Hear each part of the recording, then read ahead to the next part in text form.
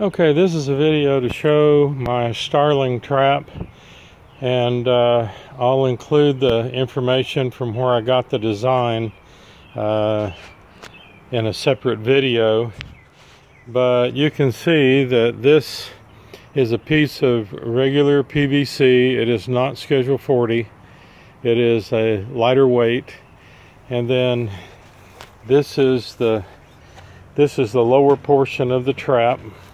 Here's a door that I made so you can open it up, reach in and get the birds out. And then this is a toilet flange that fits this PVC. Goes like that. And of course the flange goes inside the PVC. So that's, and then you can see, I think in retrospect, what I might have done is figured out a way to put the door in the side or to make the bottom door bigger. Okay, now I'm going to go over to the part that's mounted, that's still on the fence. Okay, now there's the upper section. You can see the elbow, and the PVC will fit up inside of it. And then you can see the hole that I cut and put a screen over it. That hole is so that when they get inside, when they're trapped and they're inside, they can see daylight out the side hole and they will head for the daylight. As soon as they get into that elbow, the mechanism returns to its original position and they are locked into this elbow, and then of course they just immediately slide down the elbow, the PVC, and into the trap at the bottom. What I'm going to do now is I'm going to take this off the fence and open it up so that you can see the mechanism inside. The trap is pretty rough. It's been up here about 5 years, and I made it out of plywood, and it's not marine plywood, so even with the paint, it just didn't last forever. So I'm going to pause it now and get my drill and open it up. Before I take it apart, I had 2 screws, one here and one here, securing the top, and then there's 2 on the other side that I'm going to have to get out. Okay, I'm going to go ahead and take it down, but I wanted to show you the mechanism, and I'm not sure how good this video is going to come out because the sun is so bright, but anyway, you can see I've got it done in such a way so that it really comes up fast to hit the top and return to a trap position. Inside, well, I'll just go ahead and take this down and then we'll look at it on the ground. Okay, now I'm going to give you a little closer look. Here's the exit hole, and or the daylight hole actually, and then you can see, you know, when the can is in the up position, it's like this. And what I did is I even went to Hobby Lobby and bought a few plastic eggs, little like dove's eggs, and I put some hay in here which weighted it down a little bit, and then the little eggs, so that when a starling would look in there and see the eggs, he would immediately want to go in.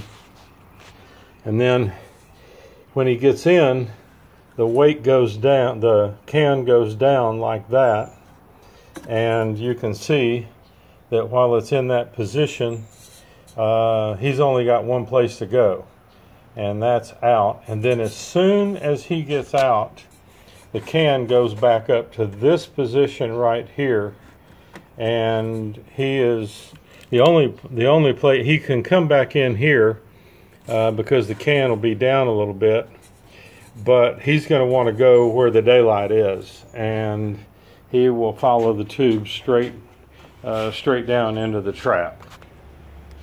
I'm going to show you a picture of the fulcrum mechanism. I just used what I had around. There's a piece of aluminum angle, and I screwed it to the can. Actually, I bolted it. Excuse me. I bolted it with some nuts and bolts. And then this fulcrum mechanism, I'm not sure where I got these little plastic grommets, but I wanted to use something that would give the oak, they're nylon, not plastic, but I wanted to use something that would give it, smooth action. The outside dimensions of the box are going to vary, but depending on the thickness of the material you used. I used 1/2 inch material, and the inside dimension of the box, as you can see, is 7 inches by 15.5 inches. And I will say this, I've seen other designs for the similar designs, and some of them talk about using a plastic milk jug or a vinegar container because it's round, but I would really recommend against that. Now, this can is a lot more durable, and so that's just, my opinion. Also, the depth of the trap is 9.25 inches. Now, these are all inside dimensions, as you can see. I'm sure you can figure this all out for yourself, but for the top, I used a piece of 1/2 inch plywood. I put these in place so that the top could be screwed down from the outside. And then I had a roll of aluminum flashing laying around, and so I wrapped the top with the aluminum flashing. So that's what it looked like when it was up on the fence.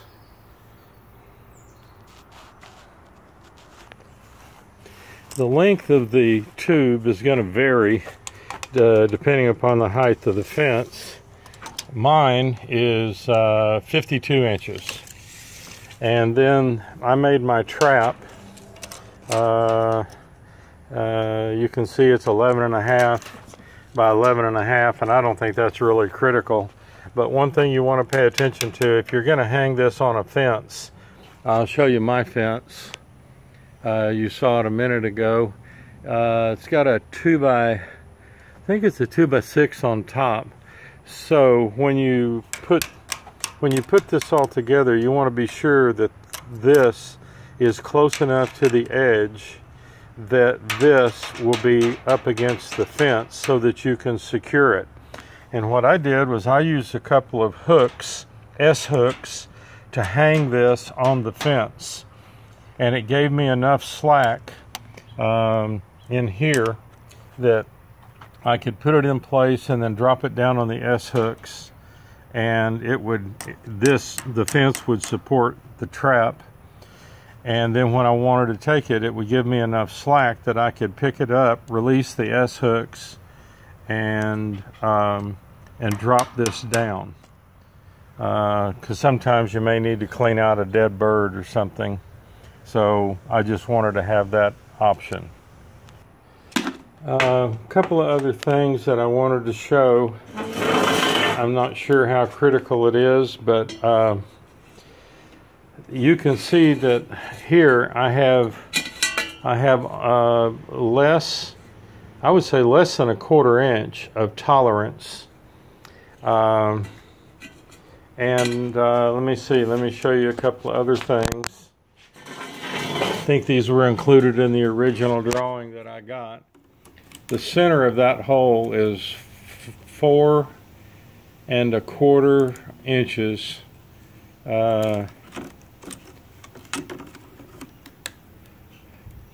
4¼ inches. Let's see, where's my lens? Okay, 4¼ inches from the outside edge, and the center of it is 1¾ inches off of the shelf, and the shelf is 3¼ inches from the top edge.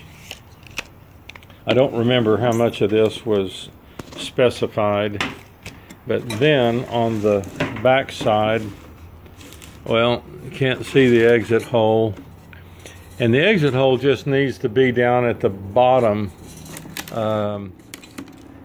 Looks like mine was right on the bottom, and so, but in a position so that it is centered on the can when the can goes down. I don't know if this is going to help or not, but my pivot screw was 6 inches from the outside edge to the center of the fulcrum, and looks like the fulcrum was about, sorry about that, about 3¼ inches. Well, yeah, that's 3¼ inches down. Dimensions of the fulcrum, and I think that was something that was specified in the drawing. Let me take it apart. Okay, so hang on a minute, let me shrink the size. It's already shrunk. Okay,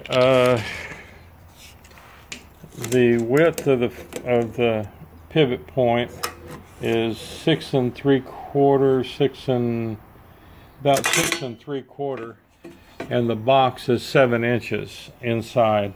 So that left 3/8 of an inch on each end, and I had a bunch of this oak material sitting around. So what I did before I chamfered the corners is I drew an X from corner to corner, and then drilled the hole on the center, and then I chamfered it down, and I used machine screws instead of wood screws so that it would pivot easily on the oak fulcrum.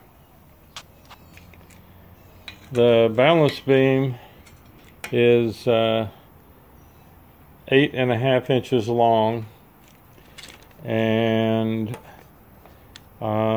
this material here is basically 3/4 by 3/4, which I don't think that really matters. As you can see, I underslung the balance beam, and I drilled a hole here. So I think that should about do it.